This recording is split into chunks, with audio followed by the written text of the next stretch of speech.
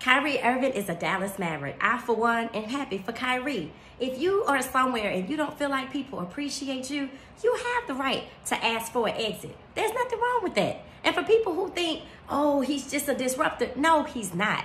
Kyrie, everybody knows Kyrie is an elite basketball player. But we also understand, you don't want to talk about Kyrie. Let's talk about Dillon Brooks and Donovan Mitchell. Yeah, I heard what Donovan Mitchell said about Dillon Brooks. And to be honest with you, I have to agree with him. I don't know why Dillon Brooks seems hell-bent on becoming Draymond Green. I mean, really, maybe he feels like because Draymond doesn't get the punishment or sat down or ejected, that he can act like that. You know, and I've heard it said, Dillon Brooks is an asset to the Memphis Grizzlies. So what are we doing? So it does say a lot that the league allows Draymond to be a bad boy. But when Dillon Brooks does it, he's somehow a liability to his team.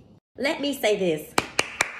I applaud Kyrie Irving for asking for a trade, for having the courage to ask for a trade.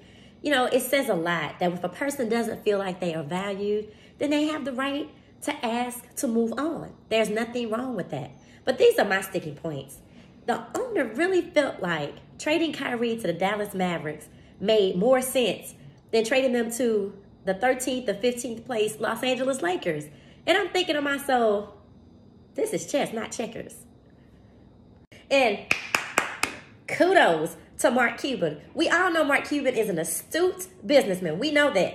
And we know that in 2018, the Atlanta Hawks traded Luka to the Mavs and for Trae Young. And look how well that's not working out for Atlanta. And let's be clear, I'm a Hawks fan, babe. I'm a Hawks fan big time. To the point of I don't want to go to no more games to see them lose. They need to be on a 12-game winning streak before I show up again. I literally watched my beloved Atlanta Hawks play in Denver and lose by 20 points. Do y'all know what that feels like?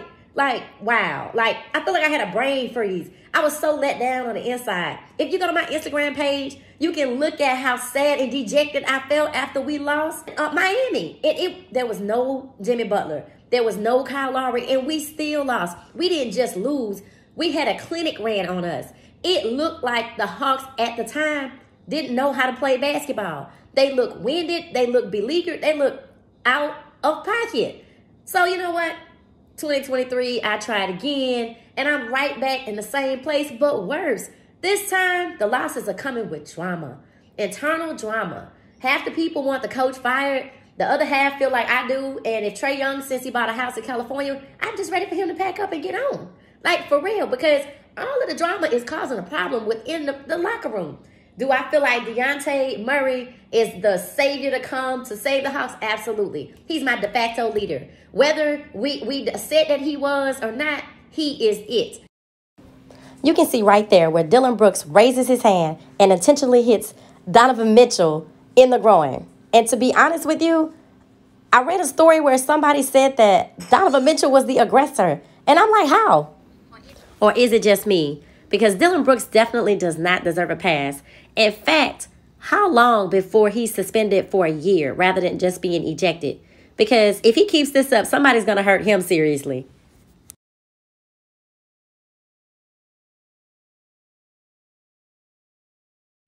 Okay, thank y'all for watching. And don't forget to subscribe.